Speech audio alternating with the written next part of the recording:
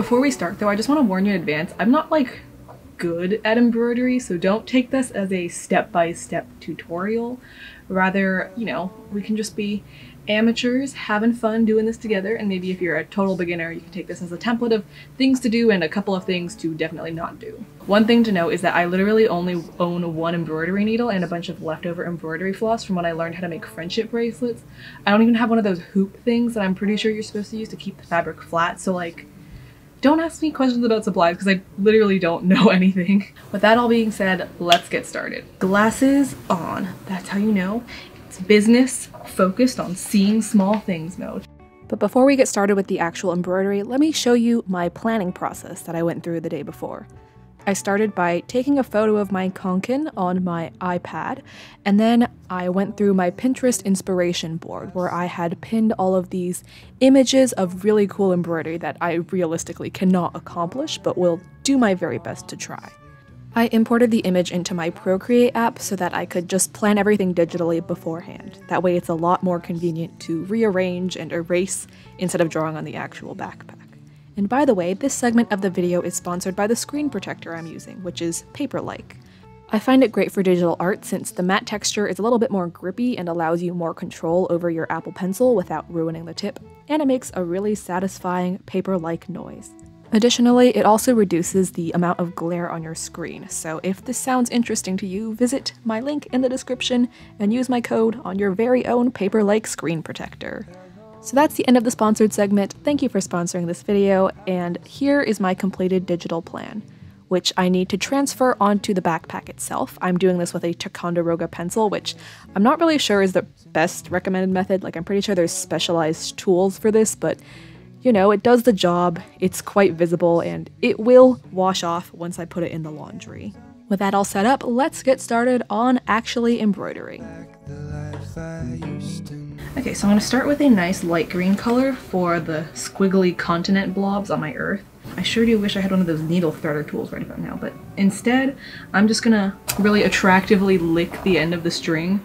Next, I'm going to tie a double knot at the end of the string. So now you got a nice thick boy to prevent the string from just falling out after you stick it into your fabric. So I'm just going to line it up with my template from behind and then stick it in. I don't actually know if this is a valid embroidery technique, but basically first I start by coming in from the back, and then you kind of go how you would if you were coloring everything in with a marker. So just back and forth and back and forth.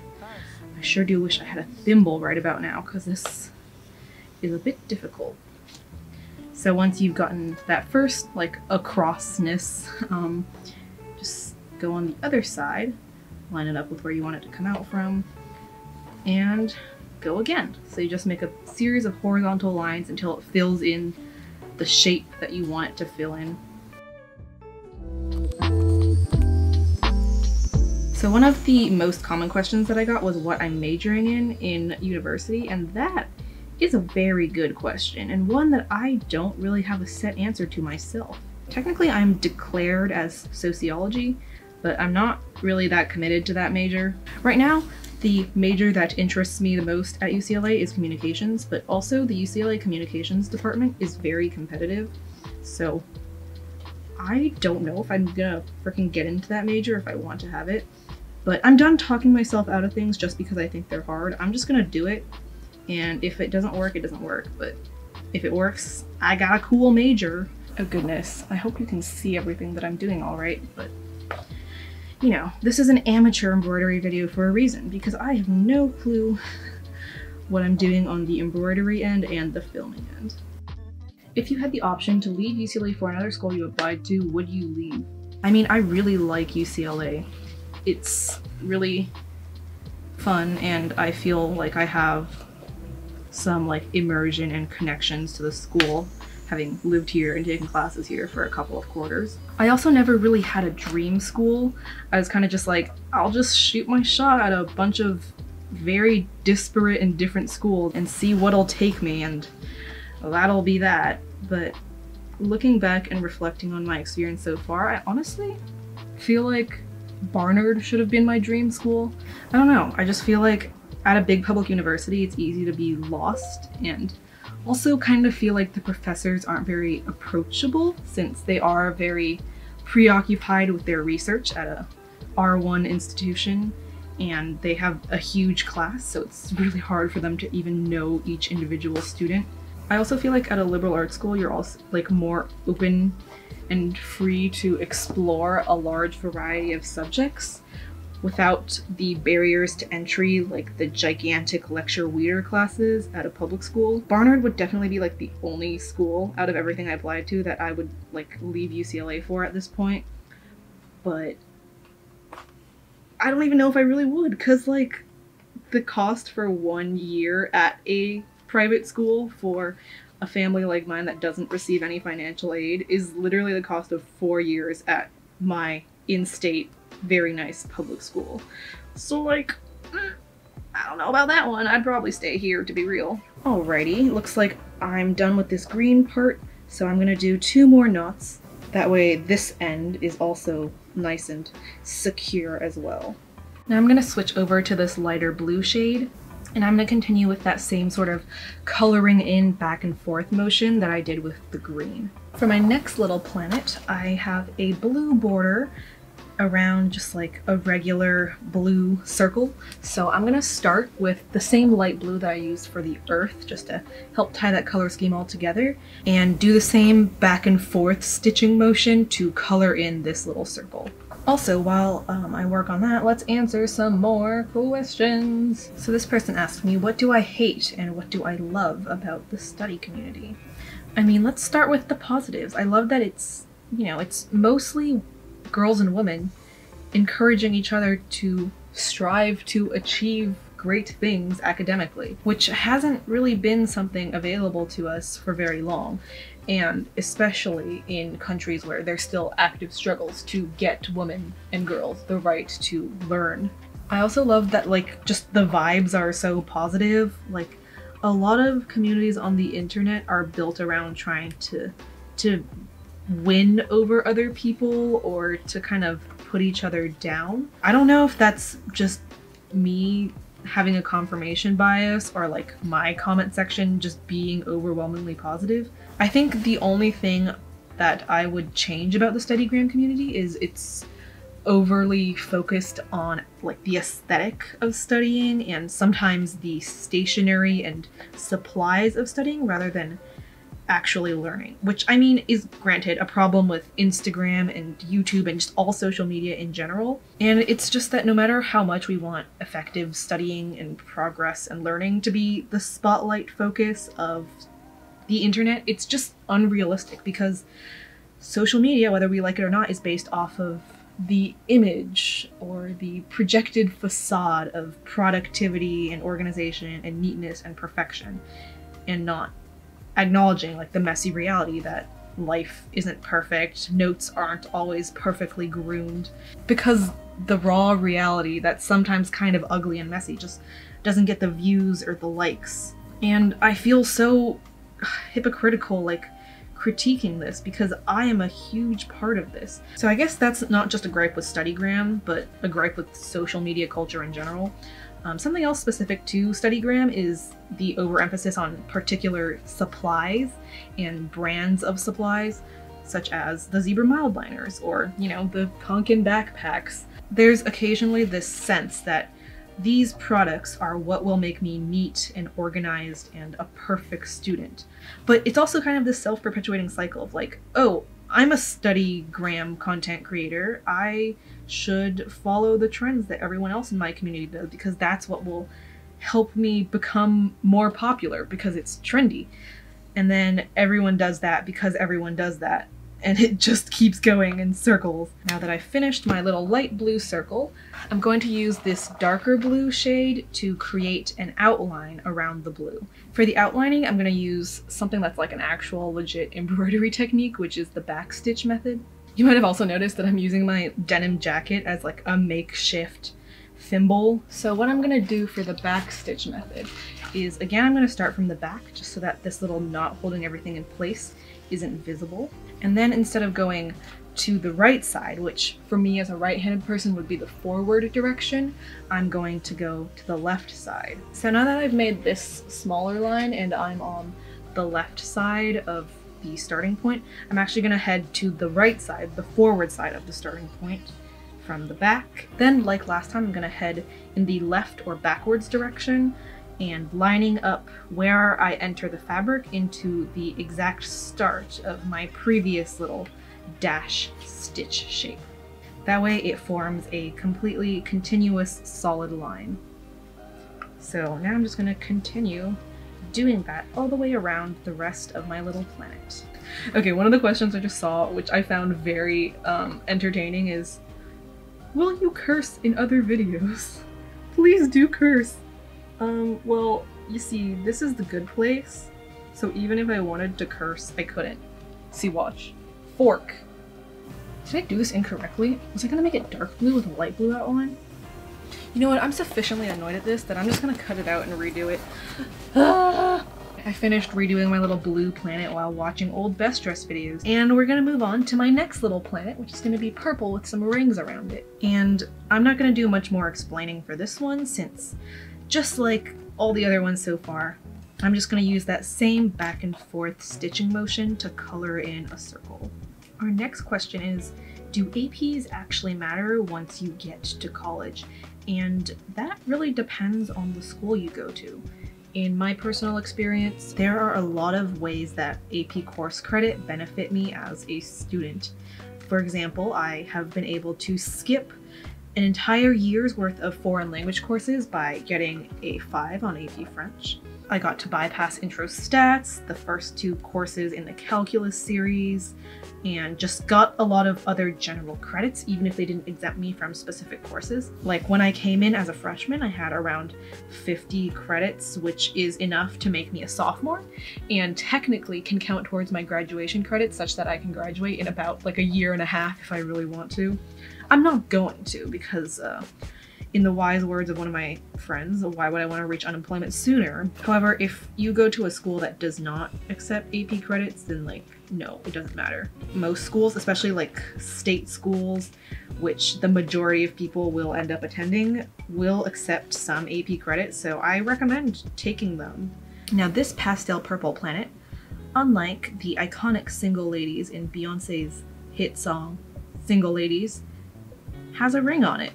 So I'm going to use this white thread, which just absolutely refuses to be threaded into the needle right now for some reason. And I'm going to use the same back stitching method that I previously used for the blue border around my blue planet. So as a reminder, we're going to start from the back. And then this one is a little bit different because there's no real forward or backward direction since it's kind of an arc shape. So I'm going to go, you know, like in the direction that I want my line to be moving, since I'm kind of going in a C shape from this side to this side. For the next shape, which is my Big Dipper constellation, I'm still going to be using white.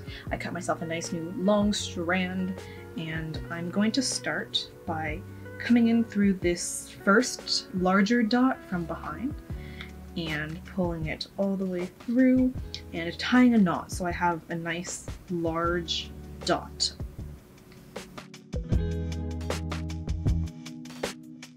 Now to go behind it, I don't want to go through the center of the knot, otherwise I'm just gonna pull the knot back through the fabric. I speak from experience because I did that previously. Instead, I'm just gonna go slightly off to the side of this knot, but still as close to it as I can get, and pull it behind here so that it maintains that nice little dot appearance. Next, I want to do the dotted line in between these 2 larger circle dots. So I'm gonna pull the string through like this so it pops out at the start of the first dash and then goes back to the back side at the end of that first dash. I hope this makes intuitive sense. My dashes are honestly kind of uneven because I didn't do a very good job of sketching them out in an even fashion, so my bad, that one's on me, but I'm just gonna keep going and we can answer some more questions from the Instagram Q&A. Ooh, okay, this one is something I very much like to talk about, which is, what is my favorite boba drink? Being Chinese American, I have been drinking that sweet, sweet bubble tea, pearl milk tea, whatever you want to call it, before it was made mainstreamly acceptable by white Americans. I'm also just like a tea fiend and kind of a... What did I just do? I got too hoity-toity about how much I like tea, and now my thread just like doesn't like me anymore. It's okay, thread, I understand. Okay, I guess that's acceptable. This one star on the Big Dipper will just be a little bit bigger than all of its neighbors. But anyways, what I was saying was I really like tea, and I like to think that I'm quite knowledgeable about it. So with that high degree of expertise in mind, let's talk about my favorite boba orders. So like most Asian people, I am lactose intolerant, and I just generally don't really like milk anyways, so I usually get drinks with no milk. And the specific drinks that I like the most are wintermelon for a non-caffeinated option, or a plain Earl Grey black tea. I also like some specific types of green tea. I mean, I like pretty much all green teas, but in particular I really like hojicha tea and sencha. And specifically I always get them with less ice, because that way you get more drink. I don't know, that's just what my mom always says anyways. And then I always get it with no sugar and no milk. Because, you know, the bitterness of non-sweetened tea really feeds my internal bitterness. No, I mean, I just think tea tastes better in its natural form. And avoiding those more like frappuccino types of drinks kind of allows you to get a better sense of like the actual quality level of that particular boba tea place. Since if the tea is bad quality, they don't get to mask it behind a bunch of sugar and milk that will make it taste good. So thank you for coming to my TED Talk about why you should get your boba tea with no sugar. I know it's a bit scary sounding for some people, but trust me, it's kind of like black coffee. It's an acquired taste that you really start to get used to and appreciate as you begin to be able to tolerate how bitter it is. A related question I got was, what is my usual Starbucks order? And honestly, I don't really ever go to Starbucks because I'm not a big coffee person, although I will drink it if like good quality coffee is offered to me. Normally, if like I'm asked to go as like a social event, then I'll just get like a nitro cold brew because I like bitter drinks. What can I say? I'm gonna give up on this little moon thing because honestly I'm like getting exhausted, and I feel like this little moon shape doesn't add that much to the design anyways. So instead I'm gonna move on to my little spaceship, and I'm gonna keep using the same white thread since I still have a good amount of length left. So kind of like everything else so far in this video, I'm just gonna use that same back and forth coloring in motion to fill in my spaceship. One person asks, at what age did you take studying seriously? And my answer for that is way too young. Like, I think the earliest I started stressing myself out over my grades was in 5th grade because I wanted to get a perfect score on every single science test that I had, and I ended up doing that except for missing 1 point on one test. I guess that's competitive Bay Area study culture for you. Just really seeps into you at a young age. It continued to manifest itself while I was in 6th grade. Like, I had crying breakdowns because I was worried about my grades, even though it was so stupid. Like, middle school classes, and especially elementary school classes, are your only job is to learn, because the actual grades you get don't really have any significant impact on your future. There's of course a healthy side to like, oh, I'm gonna study because I want to learn things and do well academically, but I just don't like that it came from such an unhealthy place of almost disliking myself unless I was academically perfect. So yeah, long-winded answer, but the answer is like 5th grade. Now that I'm done with the main body of the spaceship, I'm going to add in some of those extra accents. So first, on the main body of the spaceship, I'm just gonna back and forth color in the tip using this black thread, and also tie a couple of knots to make the little windows. And then I'll be using orange and yellow to make the flames. Somebody wants to know what events I did in track. So I started off my track career kind of rough because I had never been a student athlete before, so I had no idea what the frick I was doing when it came to track. So actually the first event I did was pole vault, and my upper body strength is not spectacular, so honestly I had no clue what I was doing there, and I wasn't very good at it, so I very quickly switched out to doing the 200 and the 400. That didn't end up working out spectacularly because I feel like I just don't have the sprinter mindset of like giving it your all in a very short period of time. Instead, one of my friends who did long distance track convinced me to join cross country my sophomore year, and I did that. And whoop-de-doo, I ended up on varsity cross country despite having never been a runner for my entire life. Part of it was just that like the team was super small and in a sort of rebuilding. The last senior class was like massive type of year.